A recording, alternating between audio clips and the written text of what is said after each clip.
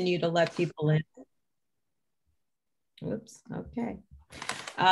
So the first thing I want to ask everybody, except maybe the speaker, is if you could mute your microphones. That does help with any background noise, so that's always helpful.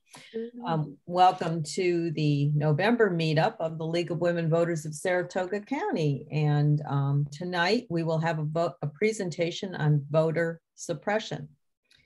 I would like to take just a minute to update you on future League events. So let's see, we have on Monday, December 6th, we are screening the film Whitewashed, the Racism Project at the Bow Tie Theater at 7 p.m. Linda McKenney's on here, I can see her. This is limited to 50 people, and it should be a very, very interesting view of racism. And we're very fortunate to have Linda bring this to the Bow Tie Theater in Saratoga Springs. I assume there's a cost for the regular cost for this, Linda, but I don't know. No, it's free. It's free. All right. Yeah. So no excuse not to be there. Exactly. Right. We will also, as we always have every year, participate in any of the MLK events that will be happening January 14th to 17th in the year 2022. And on January 19th, we will have our next meetup, and our league will be reviewing the national and state positions. This will be on Zoom, as it always is. We will not have a December meetup, so this will be the last one of the year tonight. And Joanna Lasher also has an announcement that she needs to make for the environmental group. Okay, I think I'm there. You are. Okay, we have a Zoom program which we just finalized the date. Coming up on Wednesday, January 12th, 2022. And we're pretty excited. We got a speaker, Peter Ivanovich. He's the Executive Director of Environmental Advocates of New York. And he's a member of the New York State Climate Action Council. And he's going to speak to us regarding the long-awaited plan for the state of New York regarding the implementation of New York's climate law and its equity provisions. So that's coming up in January. Thank you, Joanna. As always, refer to our website, League of Women Voters Saratoga, for further links, information, and also to sign up for any of the Zoom links. And just go to the events and scroll down until you find the one you're interested in. And remember, you can always support League of Women Voters with a membership or by being a volunteer. So anyone new to this organization, we'd love to have you involved. And we have many, many different opportunities at the League of Women Voters, and can definitely link you up with somebody if you don't really know what you want to do, or you can email president@lwvsaratoga.org. Do I have that right? I hope. Anyway, that's on the website also. So as a reminder, microphones off during the presentation. We will do questions at the end, or you can put questions or comments up in the chat. And I think that's as far as I need to go as far as instruction. I think most of the people here are very good about understanding how to go about doing this. So I'll introduce our speaker tonight. And Perry Grossman is a senior staff attorney of the Voting Rights Project of the New York Civil Liberties Union. New York State, a progressive leader on social issues, has been behind the curve regarding voting rights and policies. New York's long-standing failure to modernize its election laws has made it a favorite punching bag for politicians seeking to justify voter suppression in places like Georgia, Texas, North Carolina, Ohio, and Florida. So Perry is going to enlighten us on this, and I will turn it over to him now. Thank you, Sherry, and thanks to everybody for having me. It's a pleasure. the League of Women Voters is not just a frequent collaborator, but sometimes client of ours at the NYCLU, and we are delighted to work together. And so I recognize I probably have a pretty informed audience here, and you should feel free to intersperse what I'm saying with as many questions as you want. I all things equal, prefer as much of an interactive discussion as possible, especially when we're looking at such sophisticated consumers of voting elections here. And so I am going to take a little bit of a current events approach, but a little bit of an academic approach as well, because sometimes it's good to get back to first principles when it comes to understanding really what voter suppression is, because so much of it flies below the radar. It happens in our backyards and we don't even notice because we don't necessarily know what to look for all the time. So if you give me just a second, I'm actually going to use a combination of two PowerPoints that I put together for other events, because as you may have noticed, exhausted new dad, hard time putting new stuff together right now, especially with a lot going on. But I will do the best I can. I expect a lot of good questions along the way. So as Sherry mentioned, right, we've been dealing with a lot of voter suppression efforts nationally, right? It has been since Shelby County. I'll mention what Shelby County is briefly. I won't get too much into the details. You're welcome to ask me about it, right? So in the Voting Rights Act of 1965, the crown jewel of the Voting Rights Act was the preclearance regime. And the preclearance regime said that jurisdictions with a particularly bad history of discrimination would have to pre-clear any changes to their election laws through the United States Department of Justice or a federal district court in the District of Columbia. And pre-clearance had withstood constitutional challenges in the 60s, in the 80s, but finally, and again in the 2000s, but then finally in 2013, the Supreme Court abrogated not the idea of preclearance, but the coverage formula used to apply preclearance. That's what Shelby County was. And so the second Shelby County came through and made preclearance inoperable. There was a massive rush among formerly covered states to enact strict voter ID laws, to roll back early voting, to do all kinds of things that make it unnecessarily difficult for people to vote, to reduce accommodations that had been really built up over time, to expand the franchise generally, but particularly to people of color.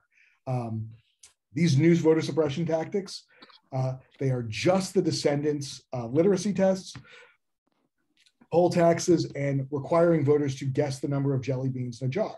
We'll get into a little bit more why in the academic portion of the program. How does New York fit in here? Right, so New York, 3 counties in New York were actually covered under preclearance. Brooklyn, the Bronx, and Manhattan were all covered.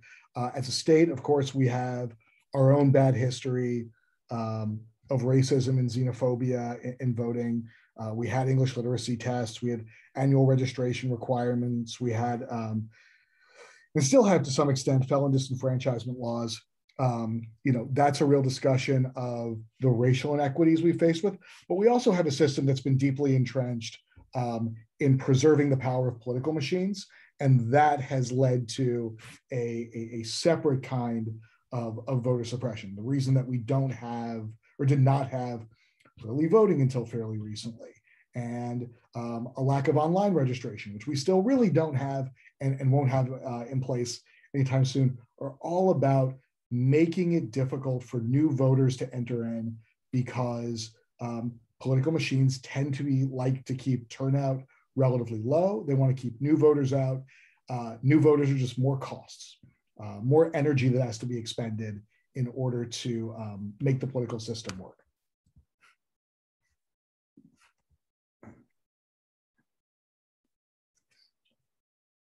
There's a lot of other New York laws, things that fly below the radar, as I mentioned before, that suppress and dilute. Now this mentions minority votes because, again, this is something I adapted from a presentation on a bill that's particularly important and hopefully coming up for some solid votes early this year, the New York Voting Rights Act, the John R. Lewis Voting Rights Act of New York.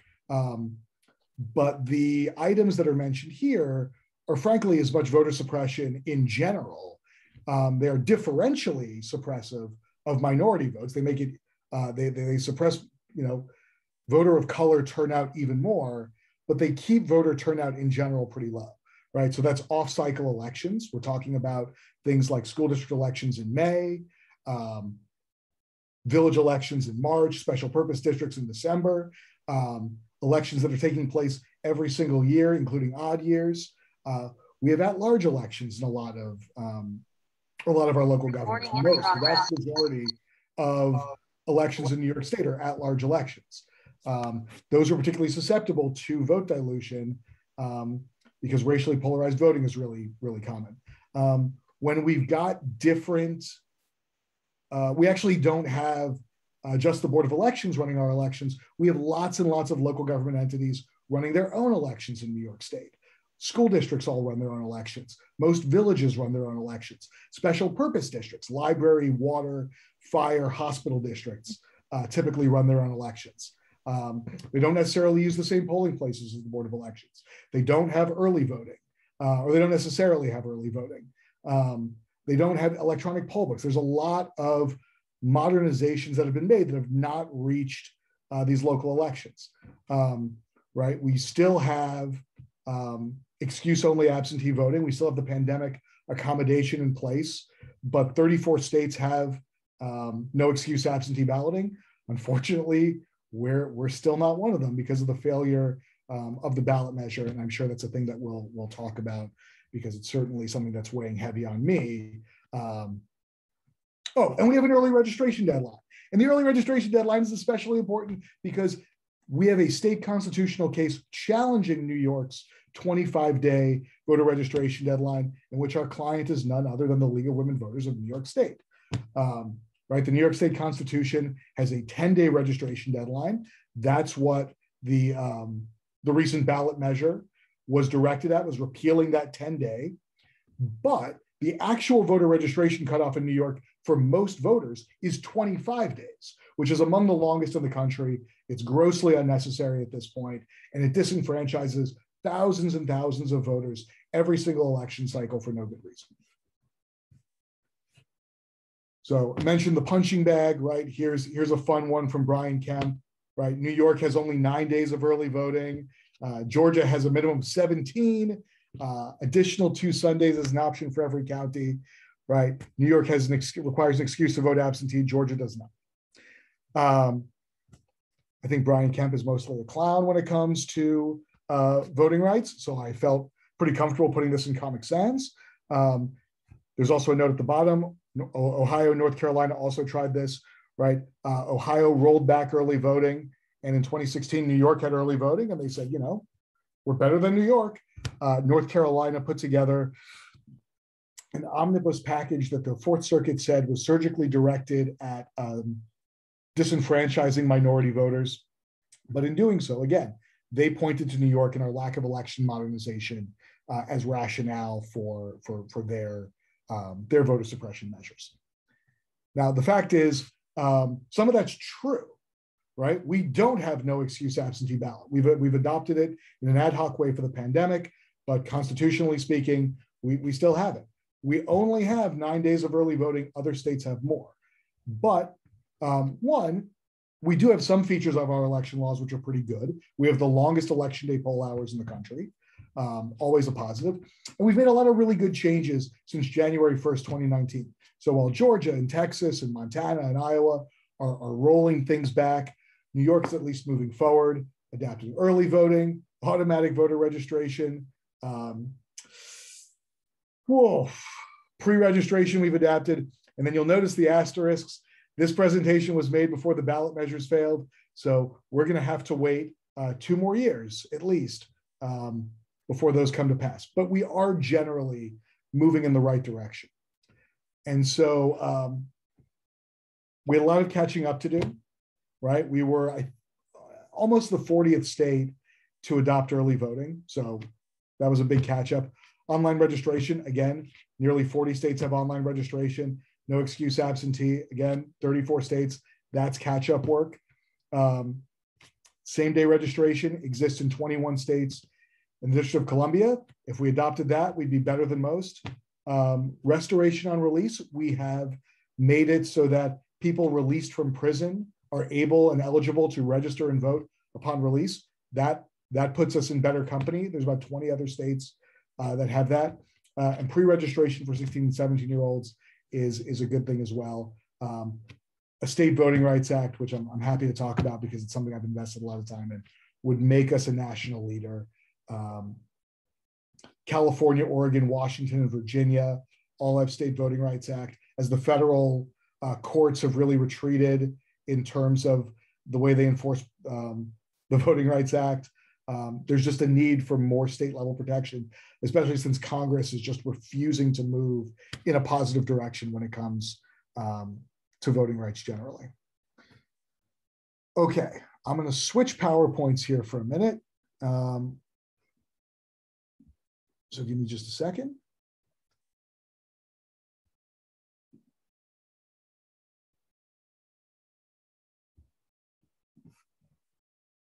Perry, I don't know if anybody has any questions on that portion. They're welcome to ask.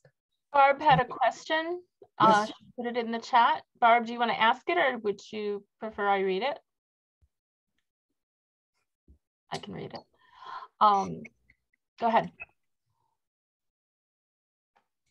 My question was whether or not you consider closed primaries to be a voter suppression tactic. Consider closed primaries to be a voter suppression tactic? It's a really good question. I generally don't, right? Because so we've got countervailing interests when we're talking about primary elections. On the one hand, voters want to be able to move freely and vote in the election of their choice. To see all candidates really measured against each other. So there's that rationale to the sort of top two, what's sometimes called a jungle primary. But closed primaries do have a genuine benefit in terms of being able to maintain the integrity of political parties and what exactly they stand for, right? They can say, look, if you want to help pick our candidate, our standard bearer, you should be willing to enroll in the party. And so I think there's good arguments for both open and closed primaries. They result in different outcomes. I think open primaries I think tend to move outcomes a little bit closer to the center. And closed primaries tend to lead to a little bit more ideological purity on the part of nominees. Not always the case, just sort of generalizing from political science perspective. There's merits to each of those. So I don't see it as a form of voter suppression. I see it more as a balancing of, sort of voter fluidity and choice against freedom of association, and freedom of association not just being about the ability of voters to associate with any political parties, but also the right of an association to define who its members should be and what it stands for. So does that answer your question in some meaningful way?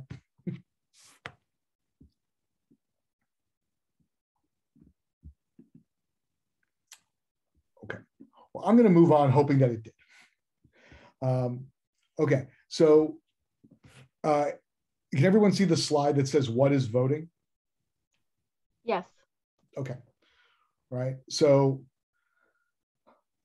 among other things, I teach a voting rights seminar at Fordham Law School. And so this is a presentation I gave to law students about voting rights work. And hopefully it's of interest here in terms of getting back to first principles and then using that to evaluate the state of voting rights in New York and what's going on and what needs to be done next, right? So this is just a little bit of inspiration, right? Voting is the foundation stone of political action, but it also recognizes that voting is both an individual right and a collective right. Why is that important? The fact is, it's not just about our ability for each individual to be able to get to the polls and cast our own individual ballots, but it's also about the ability to make elections free and fair in a way so that not just my vote gets counted, but everybody's vote can be counted in a meaningful way so that everybody has access to the political process. So thinking about the right to vote, is more than just, am I able to get to the polls and cast my own personal ballot? Okay, what do we vote for and what matters the most? Again, I feel like with a very sophisticated crowd, you all understand the importance of local elections, but the fact is, the lower we get on this list, turnout drops off precipitously. And, obviously, presidential elections get the highest turnout, gubernatorial elections, those midterm elections are second. But the fact is, local governments play incredibly important roles. They're delivering the services that have sort of our primary interactions every day: policing, fire, parks, education, you name it. And to have turnout where we have it is criminal. I remember reading about a Schenectady school board election, I think in 2018 or 2019, right? Schenectady is, I think if you exclude New York City, one of the 10 largest school districts in the state. It has a budget that is in the 9 figures, and 562 people voted in the entire election, right? That's very, very few people to decide the disposition of that much money and the governance of a school district. Okay, this is an important point in determining what voter suppression is, right? Because voting is an individual cost-benefit analysis. This is a formula that comes out of political science. Riker and Ordashuk wrote an article about this, I want to say back in the 60s, and they came up with this formula.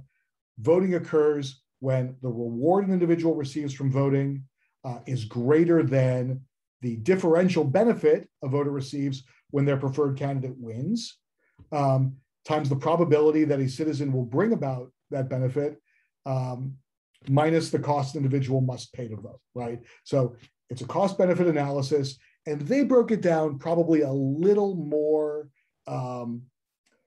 They excluded a few things that are benefits to voting that are more than just, is my candidate going to win? Obviously, people go vote because they want their candidates to win, but there's an expressive benefit to voting. There's a duty benefit to voting. I'm a citizen. I want to, make sure that I'm being a good citizen and setting a good example. But the fact is, all of those benefits are difficult to quantify. And in the aggregate, they're fairly small when measured against the very, very high costs of voting. Voting in most senses is an economically irrational act. And so anything that is done to raise that cost is going to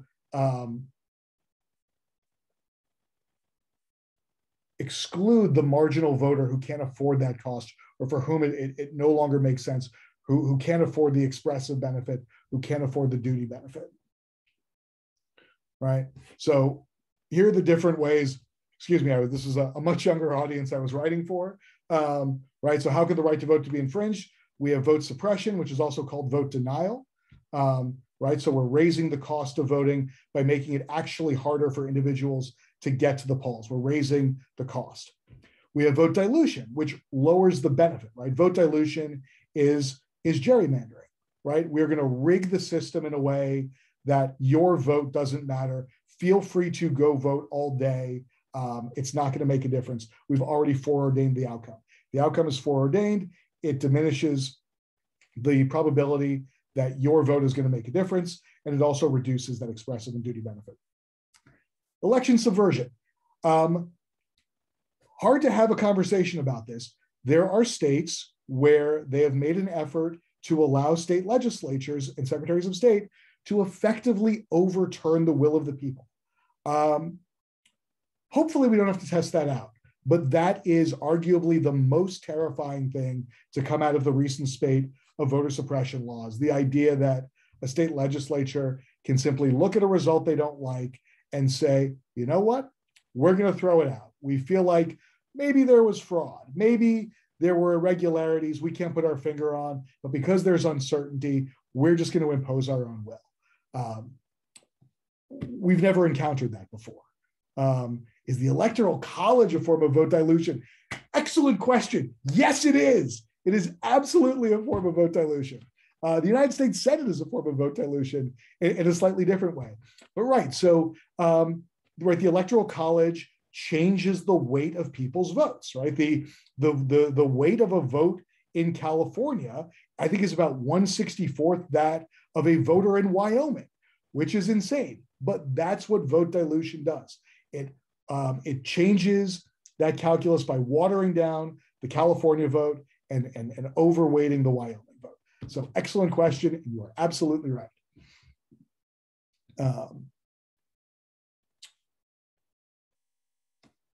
Okay, so this is some sort of high concept look at what voter suppression and vote those. How do you respond to someone who says my vote don't count? Okay, I love these questions. Keep them coming. So in some sense, it depends what they mean, right? And when somebody says my vote doesn't count, and what they mean is lots and lots of people are voting, my individual vote doesn't make a difference.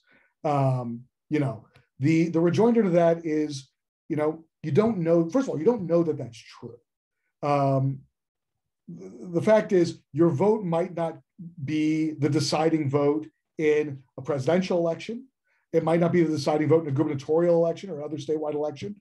It might be the deciding vote in your city council election. It might be the deciding vote in your school board election. If 562 people are voting in a school board election, the odds that your vote makes a difference are actually really high. So the first thing is I tell them, pay attention to all the elections, because you'd be shocked at how much not only your vote counts, but if you and 10 of your friends get together, all of a sudden you're a fairly powerful voting bloc. So that's one way to do it. For the people who are more concerned about whether their vote is going to be thrown out, which is a concern that we have in New York State, right? Is my absentee ballot going to be rejected? Is someone gonna hack the election, right? There's different ways we can come at that, and I'm happy to sort of talk about all the ways in which elections are actually fairly secure, and all of these sort of technical things that go into whether a ballot gets counted or not. You can be there if you cast a paper ballot at the canvas and make sure your ballot gets counted, or take it to court and put it in front of a judge and overrule the Board of Elections. So there are ways to get your vote counted if that's what you mean by that. But in the end, the sort of like total rejoinder to everything is, this is a democracy. Even if your vote isn't going to make the difference, right? This is what America is founded on, and it means so much for you to go vote. And it's really, really hard to ask other people to go vote if you aren't willing to go do it yourself. Because even if your vote doesn't necessarily count in a way that it's going to cast the deciding ballot, the fact is your example might spur others, and it makes it a stronger democracy. Every incremental person who votes, regardless of where it happens, regardless of how close the election is, it just makes our democracy stronger. Forgive me if that's hokey, but it's happens to be how I feel. Okay, so this is actually this slide in the political marketplace. This is actually how I describe how we investigate vote suppression and vote dilution to my law students. And what I ask them to think about is the idea of an electoral system as a political marketplace. Because the fact is, we have lots and lots of moving parts in every electoral system, right? It's rarely as simple as vote denial being one particular thing that makes it hard to vote. It's usually a concatenation of factors that raise that cost in a way that just make voting too onerous for some people, and they drop off because they have other priorities that take precedence. So, we think in general, is there fair competition in the political marketplace, right? Does it matter why or why not are questions I pose to them for responses? You're welcome to respond to those if you want to, but I think here we're probably all in general agreement that fair competition matters. Who are the participants, right? And in terms of thinking who the participants are, obviously we think about the voters, but we think about the candidates as well. We think about the parties. We think about the civic groups that are out there educating people, pounding the pavement to get people to turn out. There are so many different dimensions to the political marketplace. They have so many competing goals. They're so frequently in tension with each other. And the power imbalances between them can lead to voter suppression, right? Can lead to erecting barriers to entry into the political marketplace to exclude the actors that the dominant actors want to keep out.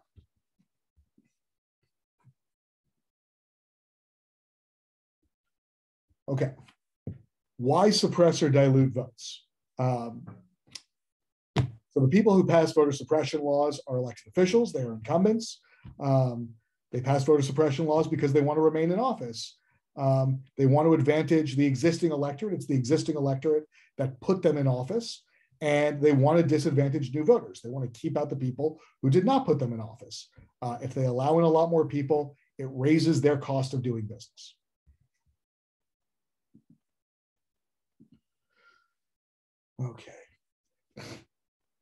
Okay, so voter suppression can occur at any point in the voting process, right? It can occur in eligibility, right? So a form of voter suppression was saying that people who have felony convictions cannot vote until they have, in Florida, it was not just completed their sentence, completed their parole, but paid off all their fines and fees. Even if they don't know what their fines and fees are, they're still ineligible to register to vote. That is a form of voter suppression. In New York, we didn't go quite that far. We just said that people couldn't vote even if they'd been released from prison if they hadn't completed their parole yet. Luckily, or not luckily, thanks to a lot of hard work, including from my colleagues at the League of Women Voters, we've changed that law. And now you can't vote if you're incarcerated, but if you're out, you vote. Registration. You can make registration easier or harder depending on how accessible voter registration forms are, right? If you have to go get a paper form at the Board of Elections, that makes life difficult. If you've got paper forms everywhere, that's better. If you're able to register to vote on your phone, that's even better.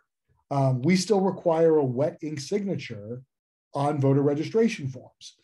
That makes things difficult when you're in the middle of a pandemic and you don't want people coming in close contact because they may transmit a virulent disease. So that remains a form of voter suppression. Election dates. This is something I mentioned before. Obviously, we know we have primaries now. We have a consolidated primary in June. We have a general election day in November. It wasn't that long ago that we had federal primaries in June and state primaries in September. There was no reason for two primary days. It was just a form of voter suppression. Putting school district elections in May when nobody votes, village elections in March, special purpose districts in which really nobody votes. Like, I cannot stress enough how much nobody votes in these special purpose district elections, even though these entities have taxing authority, is really troubling. But you can have an election occur at a time in which nobody wants to go. So that is actually something in which we have a lot of voter suppression in New York State. There are voters in Nassau County who I believe have 5 or 6 election days in any given year, which is nuts. Every additional time, you've got to go to the polls, wait online, go through the whole thing. It's more cost. Voting hours, locations, and access, right? So locations, right? We just dealt with this in Rensselaer County. They desperately did not want to make an early voting site accessible to minority voters in Troy. And so even though it's a county, question from Barb, New York still has arcane rules for petitioners to get candidates on the ballot. Yes, we do. How do we change that? We'll get to that. Short answer, legislation. So in Rensselaer County, right, we have our early voting law that says we have one early voting site for every full complement of 50,000 voters, right? You know that Rensselaer County, close by, has one city, it's Troy, and the Board of Elections decided they were not going to put an early voting site in Troy. That is a way to suppress votes. If you are going to make polling places more convenient for the people who you think are likely to vote for the candidates you want, and less convenient for the people who are not going to vote for the candidates you want, that is a form of voter suppression. Access is there, right? We have real problems with disabled access. I will say that I have not done nearly enough work to help fight for disability rights, but we've done more of it recently, especially as it comes to early voting. But if we're not putting early voting sites in places that are fully accessible to disabled voters, along public transit lines, so that people can get there independently, you know, with disabled accessible transit, all of that matters. Voting hours. Shorter voting hours means harder to vote. If you got really, really long lines, you know, expanding hours will give people more opportunity to come at different times. It will mean shorter lines for the most part. Compressed voting hours, longer lines, more cost to voting. Counting ballots. This was a fun thing I dealt with in the 2020 election, when in the paper canvases, we have a process in New York by which people can challenge the paper ballots, right? You can say that absentee ballot envelope, that signature doesn't match, they didn't complete the form right. You know, I can't tell what the postmark says. So I'm going to challenge that. I'm going to take it out of the canvas. You know, and people were indiscriminately challenging ballots, affidavit ballots, absentee ballots for no good reason at all. And it's not easy for someone to just sit there during the paper ballot canvass and keep an eye on that. So that can end up being a form of voter suppression as well, because it may lead to ballots getting tossed by eligible voters. There's a note, first generation barriers, right? First generation barriers is a term that we use in the voting rights field to refer to vote denial. Second generation barriers are vote dilution, the more subtle and sophisticated forms that said, you know, let the people vote, let the people go to the polls and do whatever they want. We'll just rig things so that their votes won't count. Okay. What are examples of voter suppression and how do they work? Well, that's a good slide. I'm glad I did that. Oh, I guess I put that out there to the class rather than list them. God, I was so excited. I was hoping I'd done that homework and already put them all out there. But you heard me mention a bunch of them, right? We're talking about voter registration. The 25-day voter registration cutoff is one. You know, the misplacement of absentee ballots, the refusal of some boards of elections, generally one commissioner, to put absentee early voting sites on college campuses, the lack of an online voter registration system, the ability of candidates to indiscriminately challenge them. Again, all of these things raise the cost of voting. And sound like a broken record when it comes to that, but that's what we deal with. Okay, this is a little bit out of left field, but you know, how do we litigate voter suppression cases? This is about racial voter suppression cases. In general, we litigate voter suppression cases using a framework called the Anderson-Burdick framework, if I can be technical for a second, which just looks at the balancing between, you know,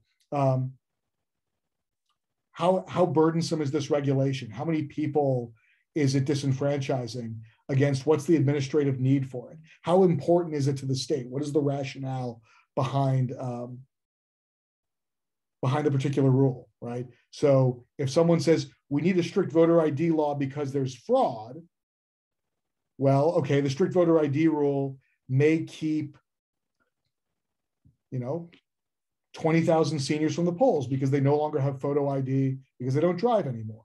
It may disenfranchise 30,000 city dwellers who don't drive because they live in an area of public transportation.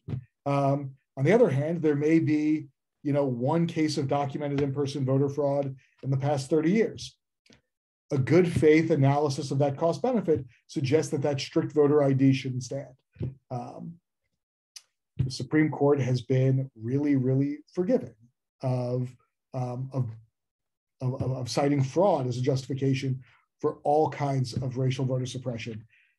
The lovely little emoji that I put after Brnovich is a recognition of that. Samuel Alito, in his majority opinion, basically said fraud is a strong and legitimate justification, and the implication is it doesn't even necessarily matter whether there's actual fraud.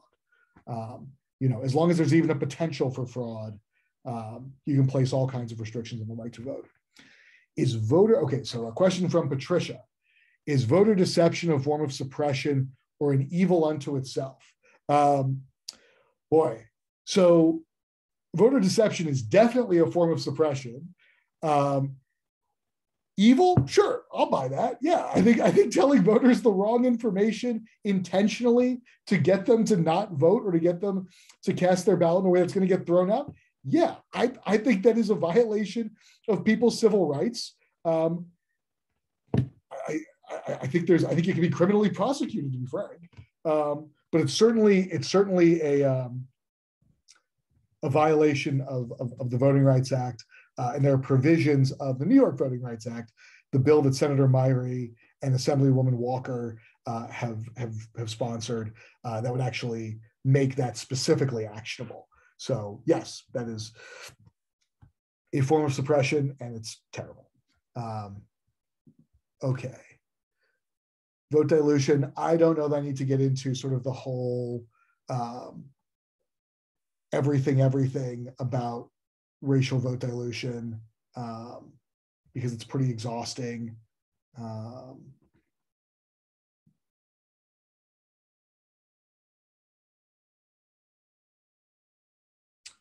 Oh yeah, now we're really getting into the weeds, and I don't want to make your lives that unpleasant.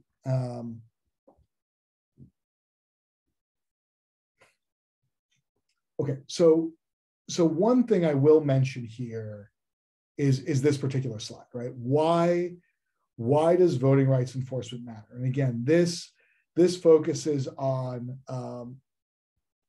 voting rights from a racial perspective. And again, I focus on racial vote suppression and vote dilution because it is the most common and pernicious form of vote dilution and vote suppression, right? There's no question that there are simply laws out there that make it hard to vote, and we should get at those. Those are bad.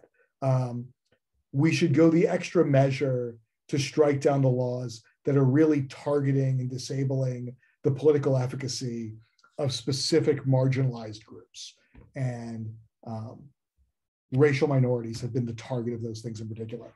And how does it work? What is the sort of vicious cycle, right? So when you effectively suppress or dilute minority votes, communities of color are unable to elect their candidates of choice.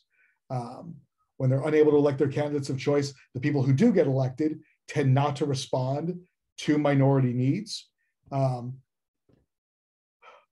Public policy will continue to make barriers for those minority communities to build political power. All you have to do is look at Texas, right? The more efforts there are to suppress minority votes, the more policy is out there making it harder to be Black or Latino or Asian in Texas, or Native American for that matter.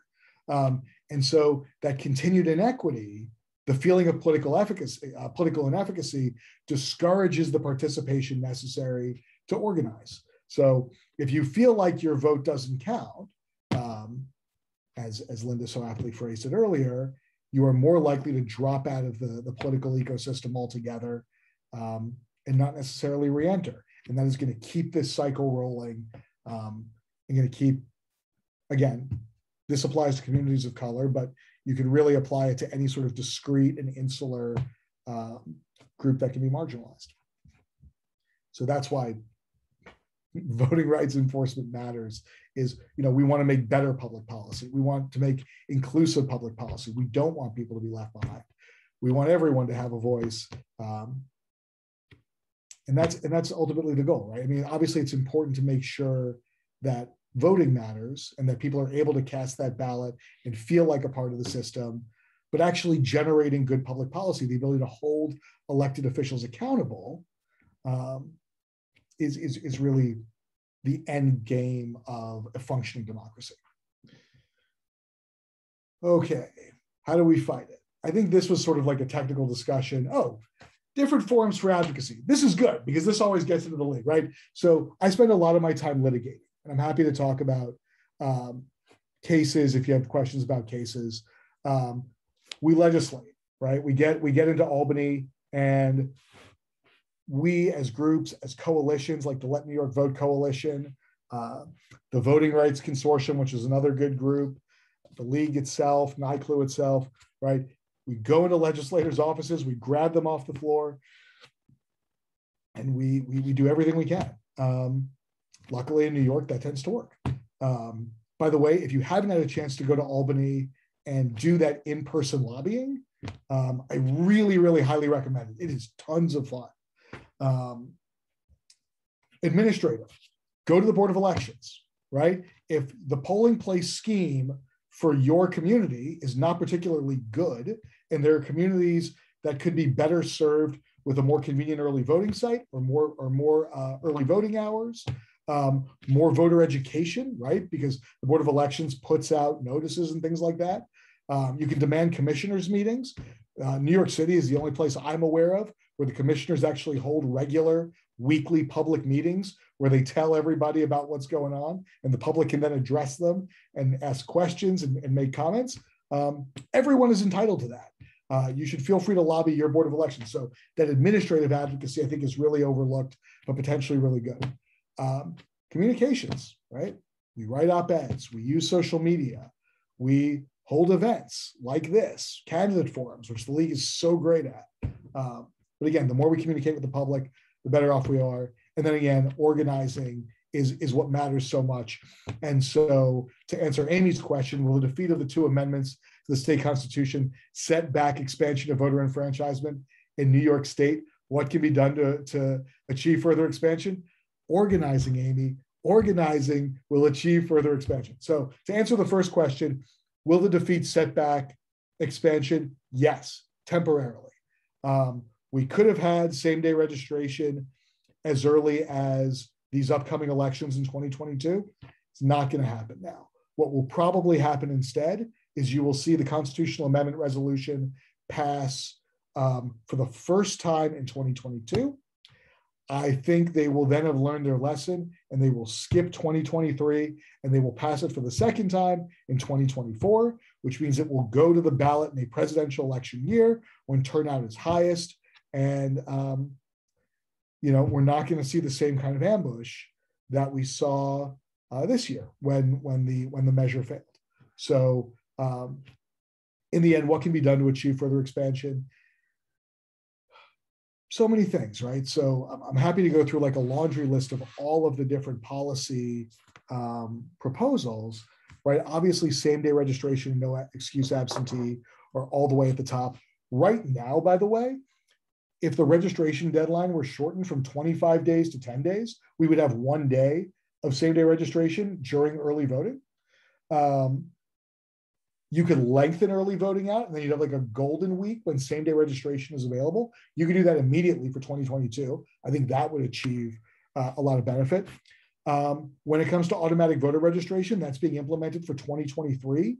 Lobby the governor. Have more agencies added to automatic voter registrations. There's a lot of different avenues to get people registered to vote. Pass the New York Voting Rights Act. Right? There's a lot of really interesting wonky provisions, the New York Voting Rights Act. One of my favorites, though, is it creates a statewide election database that pulls in all kinds of really important data and information from every election jurisdiction in the states, the boards of elections, but also the school districts, the villages, everybody. And it allows us to study how people register and vote and make evidence-based public policy, which is really, really what we want. We are tired of sort of throwing darts in the dark. Like, let's make enlightened public policy. I would be remiss if I didn't mention my friend Jared Berg's biggest bugaboo of all, which he's absolutely right about, which is the out of precinct voting. You might have heard wrong church, right? So if you go to the wrong polling place and you cast a ballot, your ballot gets thrown out in its entirety. There's no need for that. If you go to the wrong polling place, you might very well be casting votes for offices for which you are entitled to vote, right? If you are in Saratoga County and you accidentally go to a polling place, I don't know why you would, but let's say you go to a polling place in Albany County next year, but you happen to vote for governor, there's no reason your vote for governor shouldn't count, right? You're still entitled to vote for governor, even if you're in an altogether wrong place. So those are a few things. I'm working off the top of my head on that one, but happy to answer questions about more things. Can you give us hope from Patricia that in the newly suppressed states, there are advocacy groups working 24/7 to help voters get around the barriers? Yes, yes, I can. Right, I mean, so the ACLU, I'll certainly speak for us. The ACLU has affiliates in every state in the union. And I know those folks are out there, busting it every day to organize and get people past these barriers. We've got the Voting Rights Project in New York, of which I am a member. Occasionally I engage in work outside the state, and we tackle the barriers through litigation. But there's also fabulous groups on the ground, whether it's Black Voters Matter movement, Unidos US, Mi Familia Vota, Asians American Advancing. I mean, there's a lot of groups out there which are really doing the organizing, because ultimately nothing is effective without organizing. So yes, 24/7, spread the vote, right? Spread the Vote is out there working to get people voter IDs in states in which there are voter ID requirements. So yeah, folks working hard. Sherry, on the defeated amendment of changing, not having a reason for getting an absentee ballot, I don't understand why this didn't pass. It seemed like such a no-brainer. Why was it determined to be defeated? Sherry, it's likely you're living in my head here. So I'm happy to talk about why it was defeated. It's not because it's not a good idea. It's not because it's not popular. It's because odd year elections are a pernicious form of voter suppression. They are a terrible idea, and nobody voted, right? Everybody took these common sense democracy measures for granted. And so the side in favor of them didn't organize.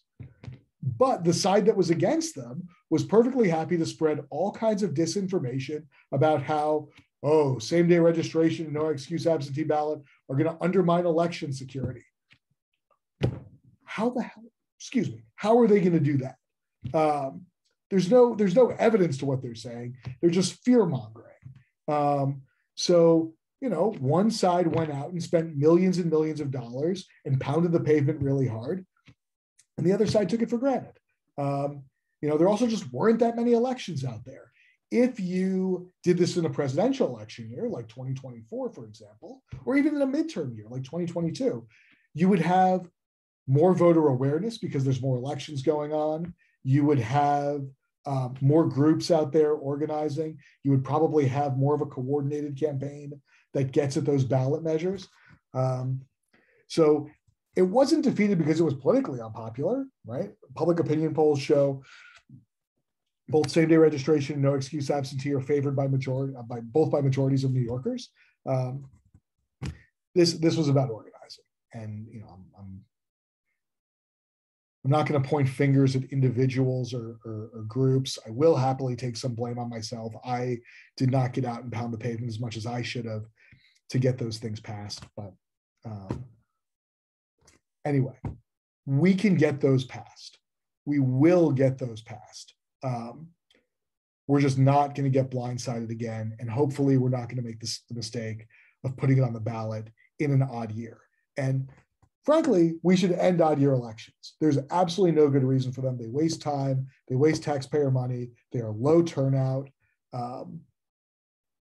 What is the point of elections in which nobody votes? Okay. Amy, please repeat info about database legislation. Okay, well, now you're just inviting me to talk about my favorite piece of legislation in the world. So I'm going to do it. I'm going to do it in a fulsome way. And you're welcome to stop me or shut off the Zoom or whatever. But this is one of the things that makes me happiest. So you'll have to grant me a little leeway. So the John R. Lewis Voting Rights Act of New York came around when I was sitting in a hearing in New York City, a joint assembly and Senate hearing on the elections committees about early voting. And I was complaining about our friends in Rensselaer County who were doing not such good things even then. And Senator Myrie asks, wouldn't pre-clearance in New York go a long way towards fixing these problems?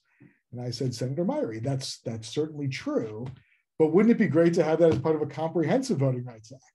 And Senator Myrie was kind enough to stop me afterwards and says, that's exactly what I had in mind. And so with some colleagues, we got to work drafting the nation's strongest and most comprehensive State Voting Rights Act. So I'm just going to quickly tell you about all the provisions and then focus on the database for a second, because I think the database is actually the really underappreciated gem of the law. So the first thing the law does, and it's a law that is genuinely focused on racial equity, but there are parts of it that are really focused on boosting up all voters and just strengthening our democracy in general. So the first provision of the law is adding a democracy canon to New York elections. The democracy canon basically says when courts are interpreting the election law, we put a thumb on the side of the voters, right? We put a thumb on the side of getting that vote counted, of getting that candidate on the ballot, and making sure those signatures, if they're close, get counted. It is always saying in favor of the more expansively democratic outcome. Now, it's not saying that the voter always wins, that the candidate always gets on the ballot, but it again puts a thumb on the scale there so that we are making sure that eligible voters are able to have their ballots counted, and that eligible voters who sign petitions are able to have their signatures counted and things like that. The second section of the law are improvements over the vote suppression and vote dilution causes of action we have in federal law, right? The Supreme Court has really dialed back the efficacy of the Federal Voting Rights Act. The California Voting Rights Act is really the progenitor of all of this. It was written by a wonderful lawyer, the late Joaquin Avila, and that made it easier for particularly Latino voters in California to challenge at-large elections, which were squeezing them out of any political power at all. You would have a really large percentage of cities and school districts in California where Latinos made up a large percentage of the population, but because you had racially polarized voting, you would have a 5-member city council in a place that's 51% white, 49% Latino, and you'd have an all-white city council because the at-large election enables that. So that's what the problem Avila was addressing. We learned some of the lessons from that law and we pull it over to New York, where we have some of the same problems with minority vote dilution and at-large elections. We apply it to districted elections as well. We also deal with election timing, right? That issue where we have those off-cycle elections in which nobody votes, and which particularly suppress minority turnouts. So that's a litigation thing. Hopefully, you won't personally have to deal with that, but call me if there are vote dilution problems in Saratoga County.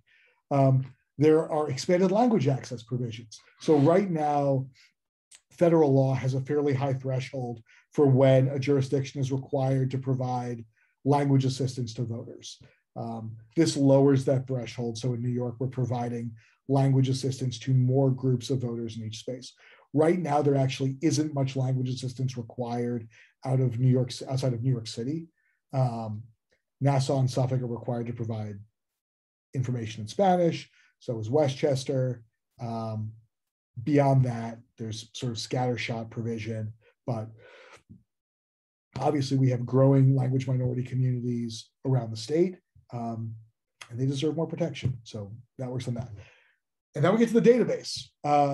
So right now, if you wanted to study New York elections, it'd be really, really hard. If you wanted to look at, say, voter turnout, and you wanted to get voter files, if you want to look at voter turnout in school district elections, you would have to FOIL 675 separate school districts. If you wanted to learn more about turnout in village elections, you might have to FOIL hundreds of villages.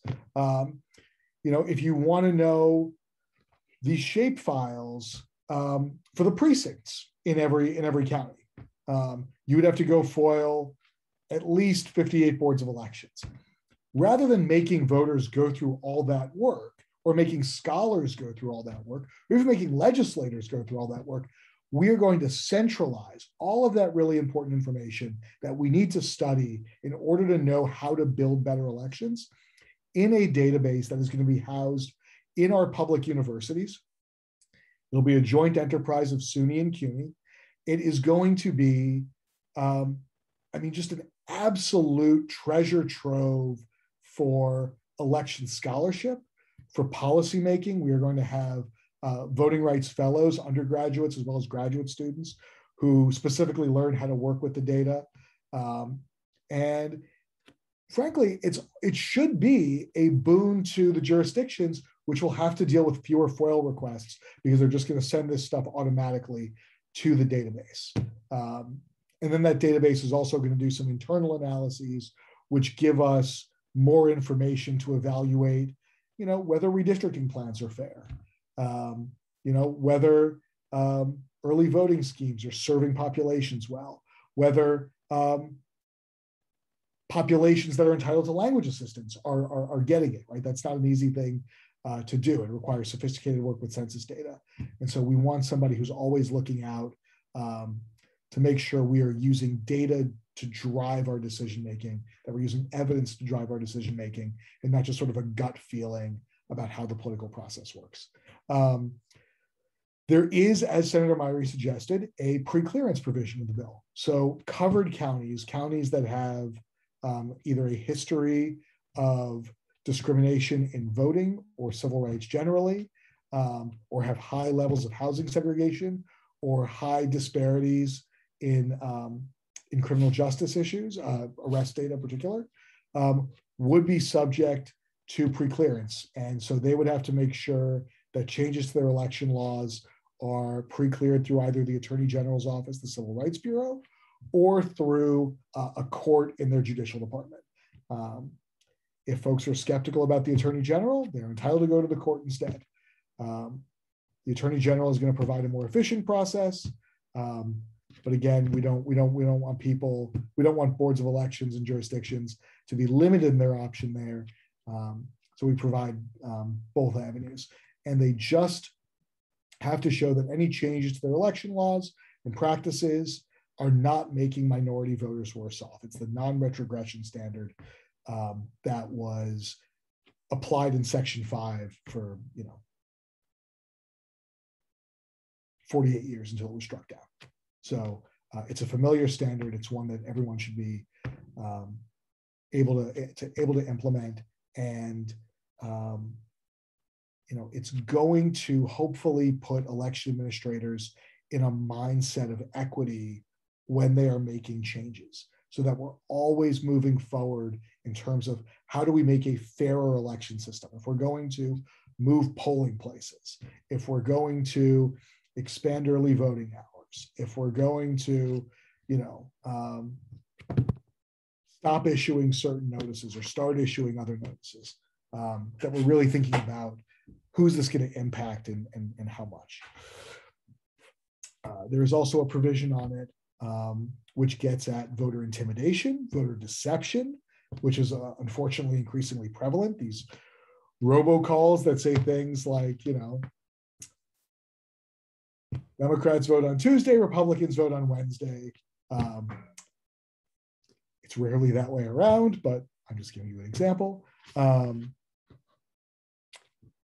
voter obstruction, we've unfortunately seen things like car caravans blocking access to early voting sites. And there need to be remedies to make sure that voters are not obstructed out of getting to the polls in a timely way, and that there are opportunities for either more voting hours or more voting locations to make sure that people who want to obstruct and misinform and intimidate aren't able to succeed.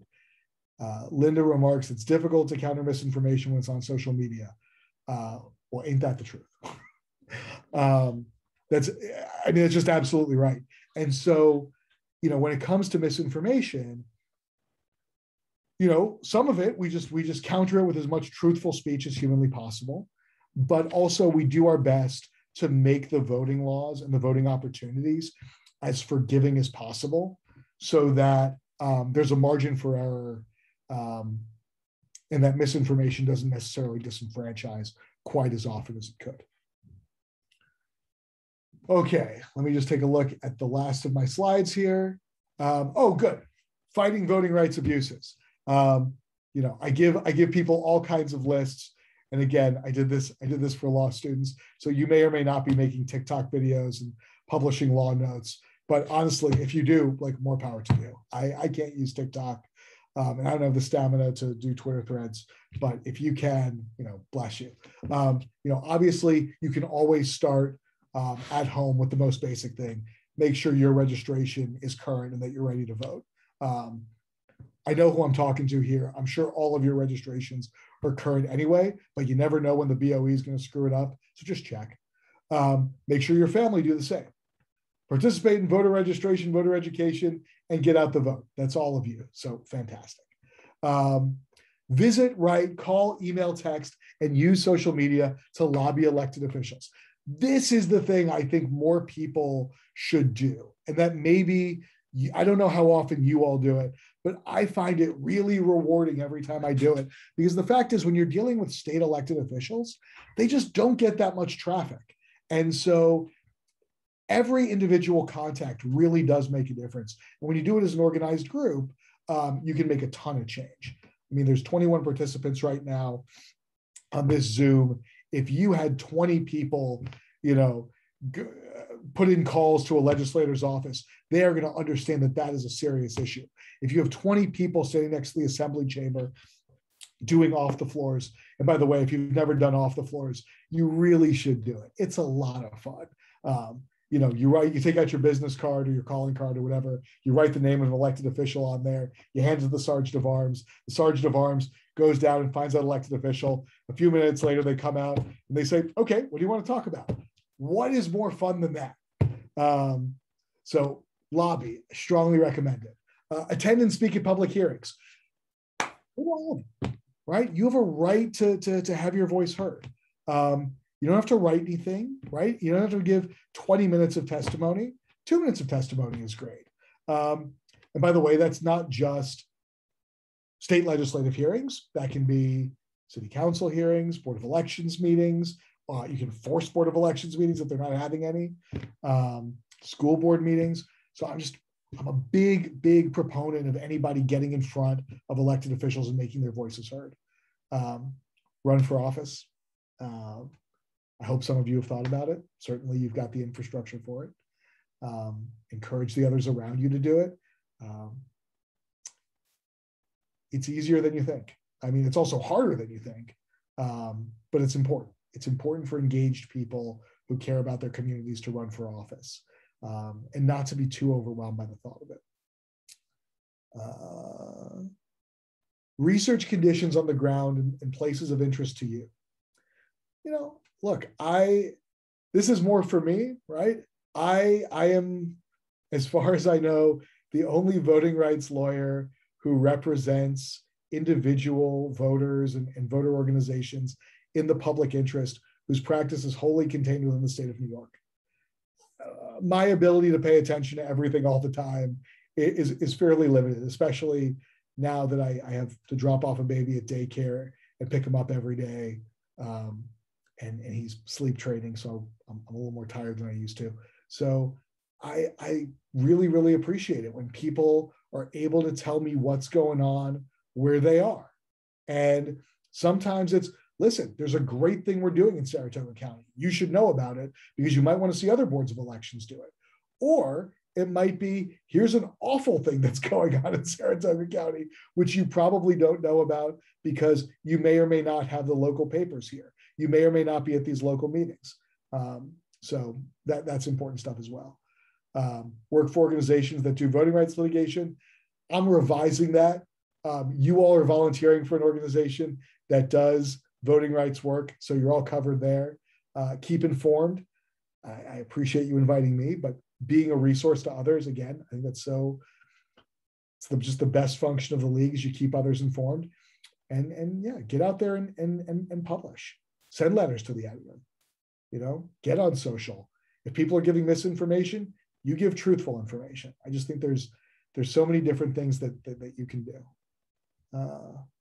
Yeah, that is exactly what I think. Anything and everything helps. I'm going to leave you with John Lewis because he's, you know, my absolute hero. I had the good fortune to meet him a couple times, including right after the Shelby County argument. And I've never seen him so mad in my whole life as after he sat in there and Justice Scalia called the Voting Rights Act, which he literally bled for on the Edmund Pettus Bridge, a racial entitlement. But we're gonna honor his legacy and we're gonna fight this bill into existence. Barb, I did not miss your question. I've observed that voter participation is very low in off-year elections. Me too, especially where there is no choice. Boy, sometimes, by the way, when there is a choice, just when it isn't going to be close. For example, I live in New York City and we had a mayoral election and, you know, there were multiple candidates on the ballot, but like nobody had any illusions. How do we change that? That's such a good question.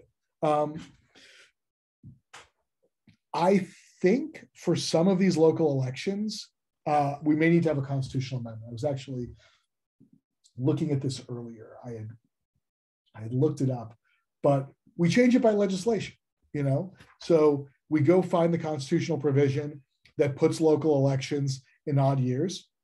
And we do the same thing we did with same-day registration and no excuse absentee. And frankly, I think it is less controversial to move local elections from odd years to even years because there's no compelling reason to keep them in odd years. They're just low turnout. They're just extra expense to the taxpayers. There's no special focus, right? There's nothing, it's not like we have our local elections all by themselves and that year ends up being a festival of local civic participation. It's not. Nobody shows up. So I think we've got a lot to do to move odd year elections to the dustbin of history. And I think we can do it. I'm happy to go back and see if I can find the exact constitutional provision, but rest assured that that is going to be a focus of mine, is getting those things ended. The bill number for the John R. Lewis Voting Rights Act of New York, it is A6678A and S1046A. Here, I will put it in the chat.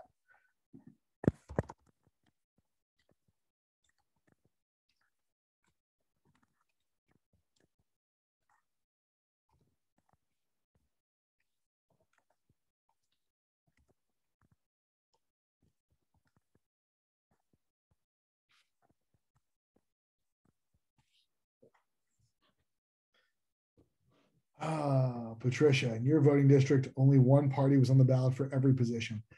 I mean, I'm with you.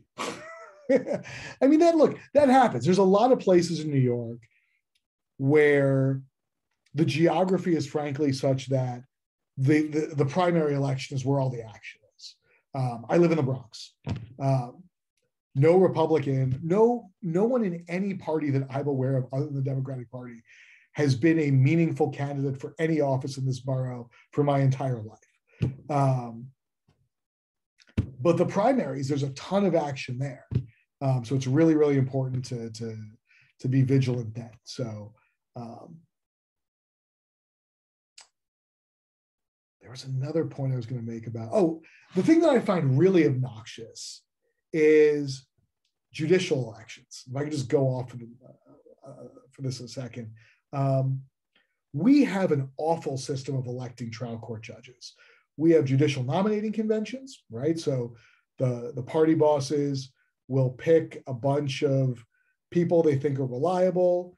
They'll give them their nominees to be judges. The judicial delegates will generally run without competition. They will rubber stamp the nominees of the party in a convention. And then in November, right, there are some places where you've got partisan balance, and in November, maybe you'll see a contest between party nominees. But in some counties, even competitive counties like Nassau and Suffolk, the parties get together, shake hands, divvy up the seats, and nobody is contested, right? You will see judges there endorsed by every single party. The ostensible justification is, oh, well, we don't want anyone to go through the rigors of an election. We don't want to reduce our judges to that. Well, how are we vetting these judges? We're letting the party bosses just pick them, which is nonsense. When the New York State system of challenging judicial elections, when the New York State system of electing trial court judges was brought to the Supreme Court after it was struck down by the Southern District of New York and the Second Circuit, including then Judge Sotomayor, the Supreme Court said, yeah, it's not unconstitutional, but Justice Stevens, in his concurrence, said, it's a bad system, but the Constitution, quote, does not prevent states from making stupid laws. We should not have a judicial system where the best thing that Justice Stevens can say about it is it's a stupid law. We can do better. We should focus on doing better. So judicial election reform is another thing that's on my list and really sticks in my craw, but it's an extremely complicated topic, and I'm still wading my way through it. So that's what I've got. If there are any other questions, I would be delighted to answer them. You've had great questions so far, and this really is a ton of fun for me. I hope you all are having as much fun as I am sitting there. If anybody wants to, they can just ask a question and not type it into the chat. I'm sure we have some people who are anxious to go back and forth maybe on something.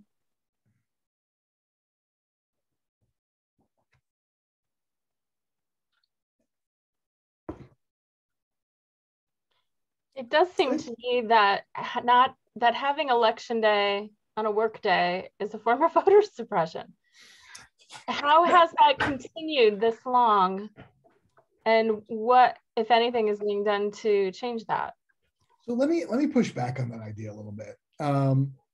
I tend to shy away from the idea that election day should be a holiday, and more in favor of we should just have more opportunities to vote, right? Let's expand early voting, because the problem is if election day is a holiday, the people who are able to take off holidays, like, great for them.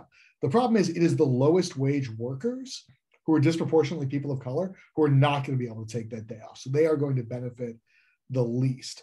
I think the idea of making sure that everybody has paid time off to vote is a good idea, but even that is not necessarily going to trickle down to people with bad employers. And so I think in order to make voting, I mean, don't get me wrong, I'm not hostile to the idea of making election day a holiday, but I think if you want to make voting more inclusive, more voting times, more voting days, right? Harris County, Texas, I think runs elections really, really well. Notwithstanding, in fact, they run elections so well, the state of Texas passes laws to try and stop what they're doing specifically. So one of the things they did in the last election is they instituted drive-through voting, right, for the pandemic. They have curbside voting for disabled voters.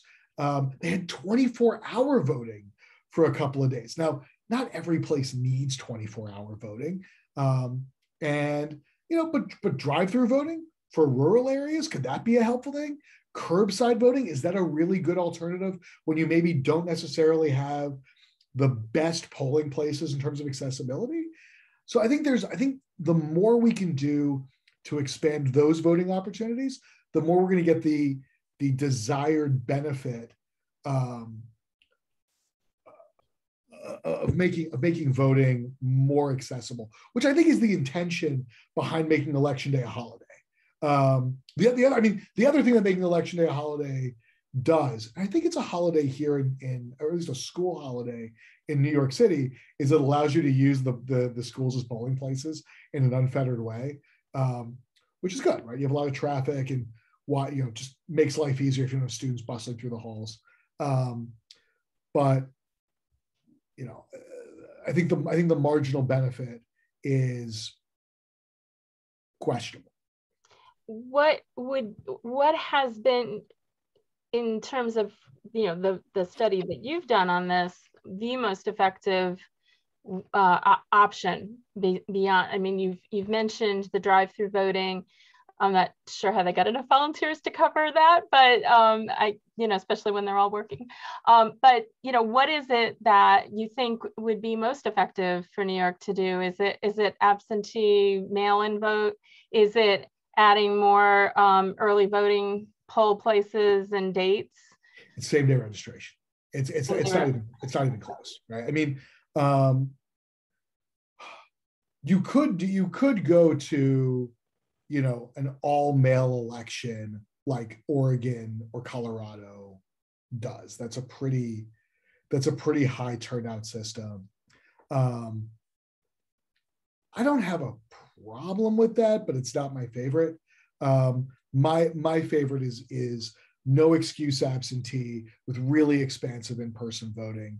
I think that is the most inclusive. But if you want the one intervention that is the single most effective thing, there is no question that it's same-day registration. And intuitively, it should make sense, because people start paying attention to an election the closer you get to election day. There's more media coverage, right? This is, by the way, this is a focal point of our lawsuit against the registration deadline, is 25 days out, you haven't had any candidate forums. Nobody knows who's running. Nobody is out spending money on commercials. Nobody's knocking on doors 4 weeks out from an election. Same-day registration, people are going to show up at the polls because they've heard things on election day. And so that it's so obnoxious that it failed, because it is effective everywhere it happens, and it will be effective when it gets to New York State. It's just unfortunately going to be 2024, 2025. Thank you. Carrie, I'm a poll worker, and this last election, I was in a school, an elementary school, and I would say overall, we had less parents coming in with kids than we have had in the past. So I think it kind of goes to what you're saying. Even when you make it easier, for some reason, then people don't come in. So it used to be that, parents were coming in to pick up their kids, or, they had to drop something off, they would come in and they would vote, or they would stay after with the kids and vote. This year, we saw very, very few parents with kids walking in. And there was no school that day. So I saw less people vote in that age bracket. And I don't have any way to substantiate that, because I'm not privy to any databases, but it just seemed like less of that age bracket were voting because they weren't coming to school already. Yeah, I mean, that makes sense, right? The idea that if you're going to go to school anyway, and you're going to show up, might as well vote while you're there. So I don't think that's, I realize you're drawing conclusions based on anecdotes, but I don't think it's wrong. So first of all, thank you for being a poll worker, right? Like, I can't say enough about like how important it is to be poll worker, and how unfortunate and obnoxious it is that people have, really taken shots at our election administrators, unfortunately, both verbally and physically at times. But it's such an important job to make people feel welcome at the polls. Voting is a habit, and if you have a bad experience, it's going to be hard to form that habit. So, kudos to you, and I hope everyone does it at some point. We want to put polling places in convenient locations, right? We want to put polling places where people are going to go vote. There was a lot of kerfuffle in New York City about putting early voting sites in schools. I frankly am not that concerned about it. I don't think it's a safety risk. I've actually never heard of any child being harmed ever because there was voting in a school while school was going on.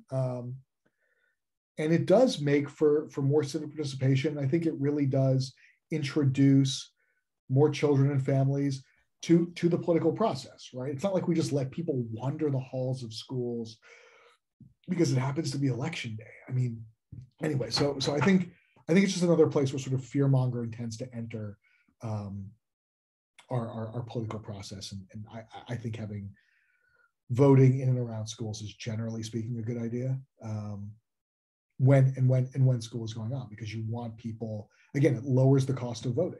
If you're going to school anyway to drop off your kid or pick up your kid, it's easy to just go 2 rooms over and go vote. And frankly, when I was a kid, I don't know if anyone else has these memories, I loved going to vote, right? I went with my parents, they took me. It was really one of the things that cemented my love of democracy. And, you know, if you're taking your child to school anyway, spend an extra 10 minutes, go with your parents to go vote, see the ballots, you know, see the whole process, have a poll worker smile at you, you know, like that. To me, that's a way to create a good experience that's going to build lifelong habits. So anyway, that was probably more than you asked for, but I have feelings about things I tend to share.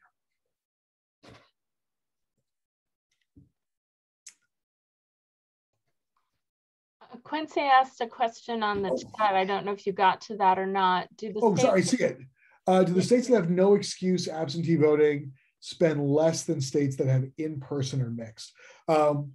Quincy, when you say no excuse absentee, do you mean elections that are entirely by mail? When you say that as opposed to mixed? Yes. It's not clear to me that they spend less. I actually don't know the cost breakdown. They do tend to have higher turnout. They're also relatively less dense states where it's not as easy to offer quite as much convenient in-person voting, right? So we're talking about Colorado, Oregon, Utah. I can't remember what the other one is, but you know, I think in general, I think you have to provide robust in-person voting in New York under any circumstances. Until a couple of years ago, the only way almost every person in the state of New York had ever voted was in person on election day, right? Like a few people voted absentee every year, but not many, right? Like we rarely cracked like 5%, and we had no early voting. I think to go from an entirely in-person election day system to an all-mail system is probably not a good idea for us. No, I'm not suggesting that you're saying that, but I think the mixed states, the ones that offer good accessible in-person voting and allow for no excuse absentee, end up having the best outcomes. And, you know, in terms of the cost, I think I don't want to go ahead and say like you should just spend whatever on elections. Like you do have to have some sense of fiscal responsibility, but nobody is breaking the bank in offering a good election system. Elections are in you know, among the things we spend money on. It's not the item that's breaking the bank. I personally find that I voted absentee because of COVID. Mm-hmm. And I also, the year before we had COVID, I was an election inspector. Okay. And I personally found voting absentee where if I had a question about a candidate, I could look it up. Yeah. Made a tremendous amount of sense. No weather issues, no health issues. So I'm like, yes, New York State, let's get this on. Plus, we spend a lot of money on election poll workers. Yeah, so I will agree 100% on the virtues of voting by mail, right? I think being able to vote from the comfort of your kitchen, being able to look up candidates, you know, if you want to talk to somebody voluntarily, you're welcome to do. I mean, I think voting in the environment that is most comfortable for you, independently, privately, is excellent. There are, of course, some people for whom remote voting is not possible, and so we've got to be mindful of that. But I think in general, it's a great option for those who can use it. And when we go to no excuse absentee, we can have a permanent absentee list, right? You can sign up instead of applying every year. You can say, just send me my ballot for every election. And That would be great. yeah, I agree. And it would also make the lives easier for the election administrators who don't have to receive absentee ballot applications. They can just say, I know that every year, 20% of my voters, I'm sending them absentee ballots on day one, and they'll return them when they're ready to return them. And that's going to make election administration much easier. But in-person voting is really valuable because it reaches a lot of people who are not familiar with absentee voting, aren't necessarily comfortable with absentee voting, or prefer the social aspect of voting in person, right? I mean, you may be familiar with Souls to the Polls, right? So on Sundays during early voting, Black churches after services would go vote together. That is a model, right? And not just a model because it's a great civil rights story, but there's also studies that show when you throw a party next to a polling place, it increases turnout, right? And that makes sense. When voting is fun, more people are going to want to do it. When voting is a social activity that you sort of celebrate with your neighbors, it's a draw. So I would like to see voting in person available because it provides those benefits that are different from what you get from absentee voting. But it's why I love a mixed system, because you've identified all of those incomparable benefits of voting by mail that some people are going to want to avail themselves of. And I think choice is good. And so let's have a mixed system. And in New York State, one of the problems with absentee balloting is that your vote can be challenged. Whereas once it's entered on the machine, I mean, even though it's a paper ballot and you can audit the paper ballots, it's not subject to challenge. That's a really good point. I had sort of just a fun introduction to the paper ballot canvas back in November 2020. I actually sat in several days of the Ulster County canvas and just watched some election lawyers just pull out a lot of really nonsense objections to a bunch of ballots. And they were, all those objections were pulled eventually, but it was obnoxious to see that happening. And there was video of a paper ballot canvas in Onondaga County where one election lawyer challenged a ballot, and then the ballot inspectors were all chuckling because the person had basically written on the envelope who they were voting for. And when the lawyer found out it was probably for his candidate, he said, "Oh, okay, I'm withdrawing my challenge." Well, that's ridiculous, right? The question is the voter eligible? Not whether did they vote who you wanted them to vote for, right? You don't get to object because the person happens to be a member of the party that is not yours. So I find the challenge process abusive and offensive. And I've recommended that the challenge process be changed so that if the Board of Elections determines that a vote should be counted, that's it, you count them out, right? If the Board of Elections determines that a vote should be rejected, then you can challenge that determination so that it's a one-way ratchet. We're making sure that ballots that are getting thrown out, that might be thrown out, that those are subject to as much process as possible so that we're not disenfranchising people, but we're not giving candidates and election lawyers wild swings at being able to disenfranchise eligible voters because they might think, oh, well, that signature doesn't match because it's different from when they signed their registration form when they were 18 and now they're in their 70s. So I'm with you in that the challenge process is obnoxious and needs to be curtailed severely. Janice, I saw your hand up before. Do you have a question? Yeah. No, I had a comment.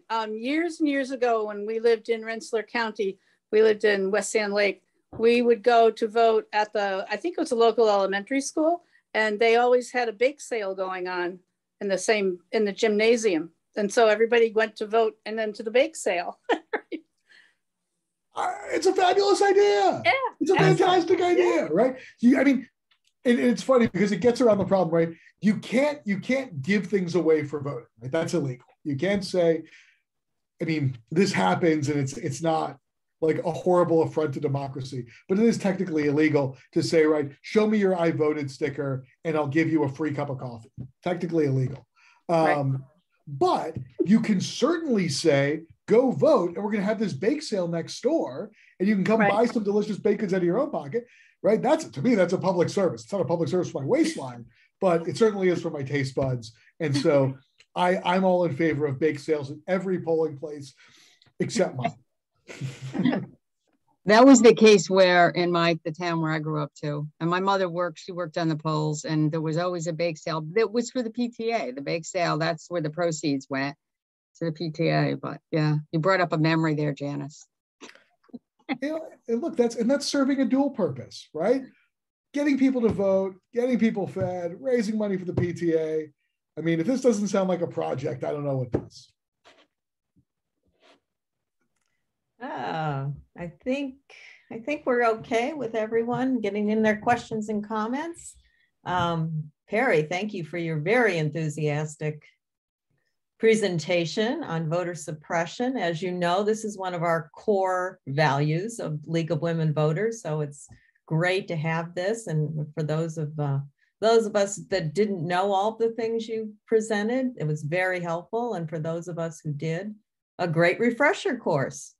So I don't think I have anything else to comment on outside of thanking Perry. And there will be no holiday party this year, correct?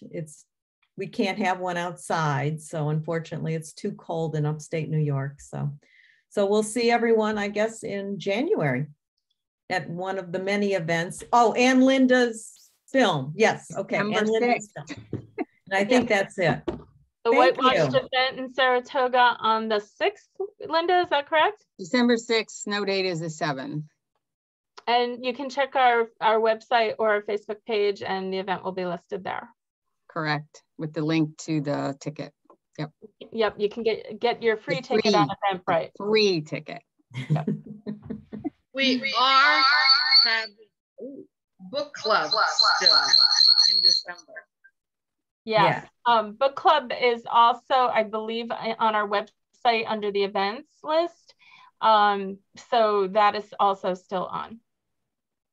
Okay. So I guess that's it. Thank you everyone for coming, and we'll see you in January. Thanks so much for having Meetup. everybody. Appreciate it. For Meetup. Bye-bye.